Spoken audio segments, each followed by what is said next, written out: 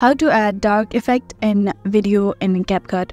Let's jump right into the steps. First, you want to go ahead and open CapCut and tap on New Project. Now, you want to import a video that you want to edit. Now, tap on it and tap on Add, that is on the bottom right corner.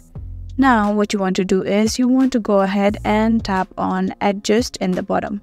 Before that, you want to delete the attachment of CapCut. Now you need to scroll down a little bit, then tap on Adjust. Now brightness is minimized and then you want to tap on tick mark.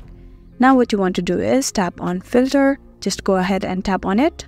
As you do that, a pop-up will appear where you want to scroll and tap on Mono, and here you want to tap on Black Forest, and then you want to tap on tick mark, that is on the bottom right corner again.